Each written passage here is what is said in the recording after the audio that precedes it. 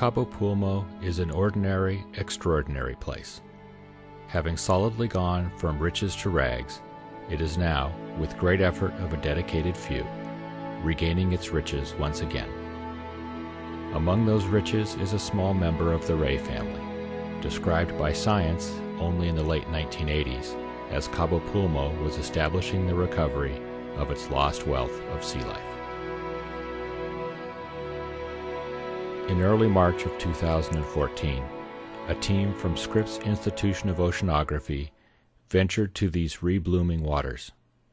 This is a bit of that adventure, as it was experienced simultaneously by 5 generations of explorers, from age 6 to 96.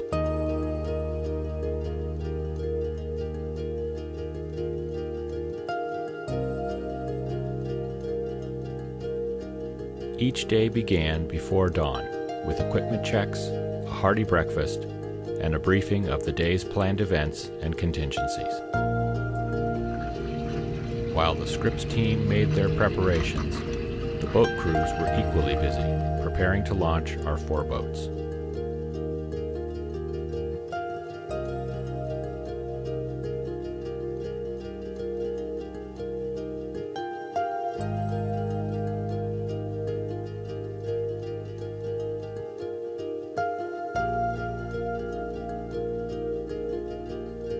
Then, with some practice, the combined teams, now 18 strong, performed a well-choreographed dance of loading and launching from the sand and pebble beach.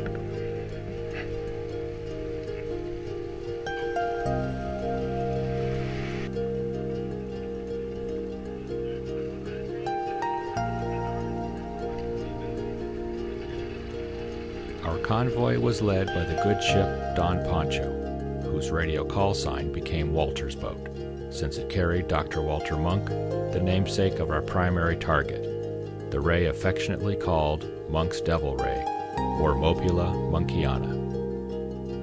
Rounding out the passengers on the Don Poncho was Giuseppe, who first described the species, and our New York-based film crew, Eliana and Andrea.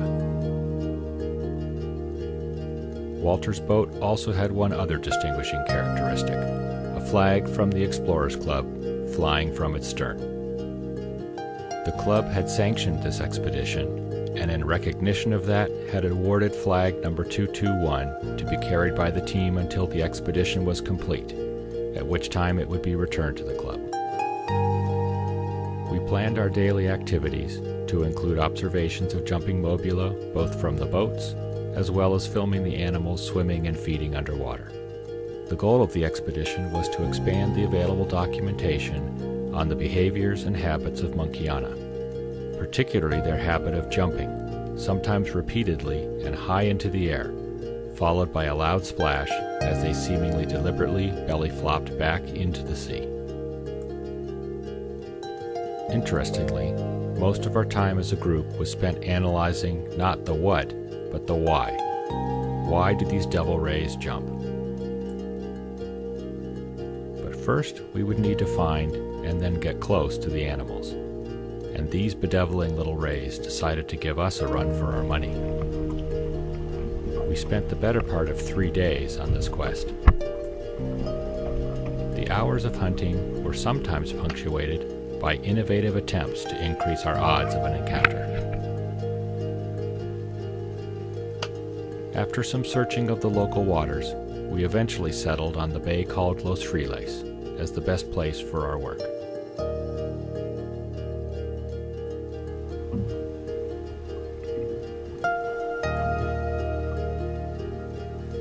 It was here on Wednesday afternoon that we finally made first contact.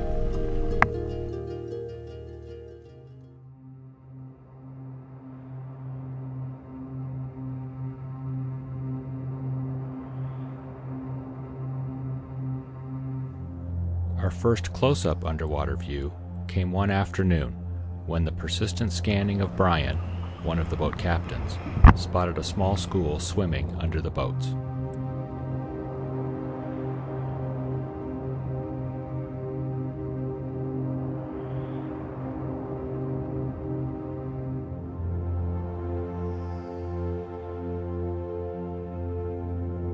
were finally in business, and we jumped in, literally, with both feet, fins, tanks, and cameras.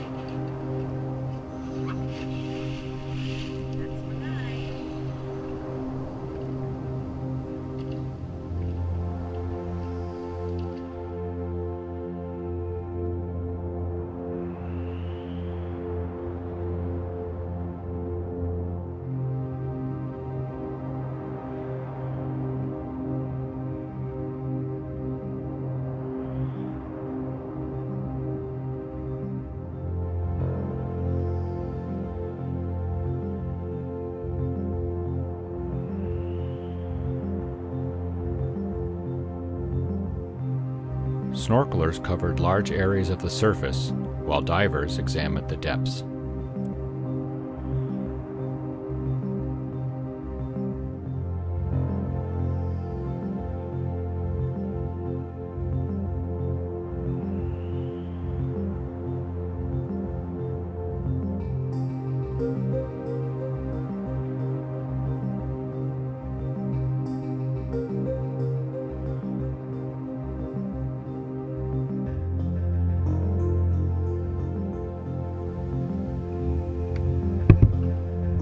Why were they jumping?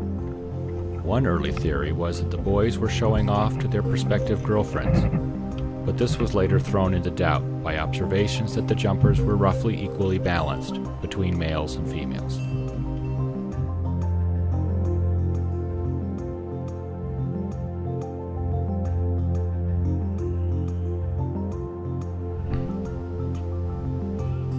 New theories were floated almost as frequently as the rays jumped.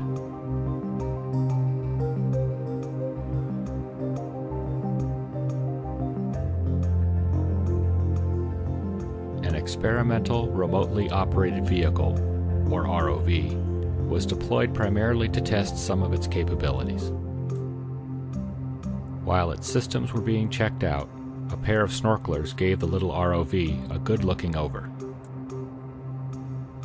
The primary goal of this effort was to learn about the control systems and design so that future versions of the ROV could be improved for these challenging open water missions.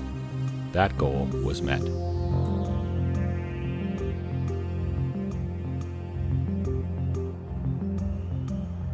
However, towards the end of the testing, at a depth of about 15 meters, the ROV actually captured a quick glimpse of a munkiana swimming by.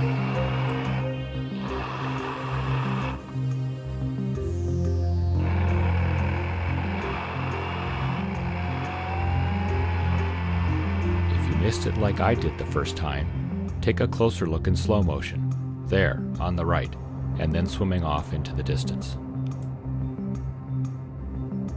The interesting thing here was that the animal did not seem to react to the ROV's motors as it maneuvered for a better look.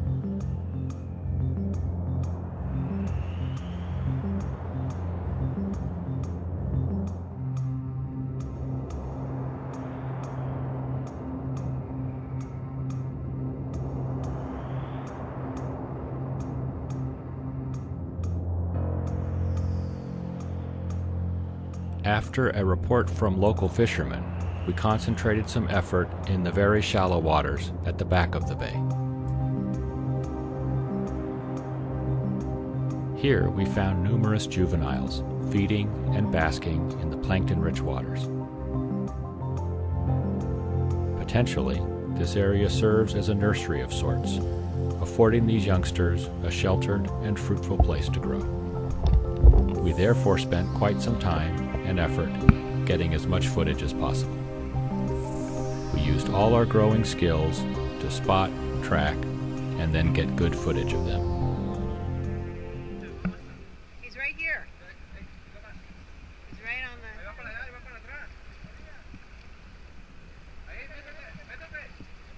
Right there, Octavio. Get in the... Put your camera in. He's coming at you.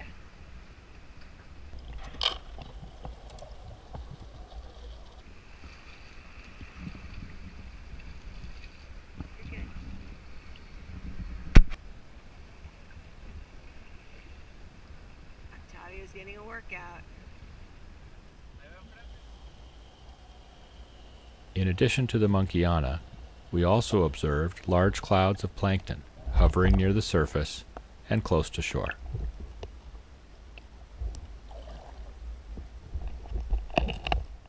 This was no doubt part of the attraction to this area, and we did observe several rays feeding with their characteristic rapid up and down swimming. The front of the head of these rays has what looks like two horns on them. In fact, these are movable fins, tightly coiled up while cruising. When they feed, these large flaps, called cephalic fins, unfurl on either side of their mouth and are used to steer groups of plankton into the mouth. If you look closely at the lead ray in this group, you will see the cephalic fins extended, the mouth open and the gills expanded by the large volume of water passing through them.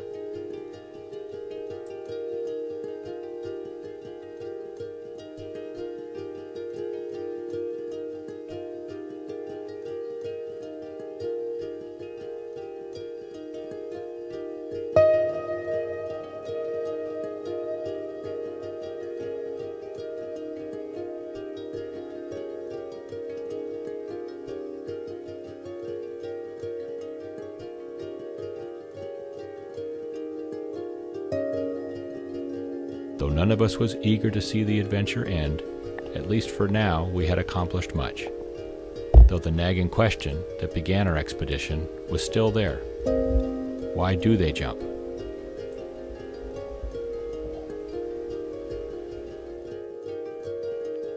We are, at least at this point, no closer to a conclusive answer to that question. But one theory, that Walter offered early on, had grown in appeal through our many hours of observation. Perhaps they do it just for the joy of it.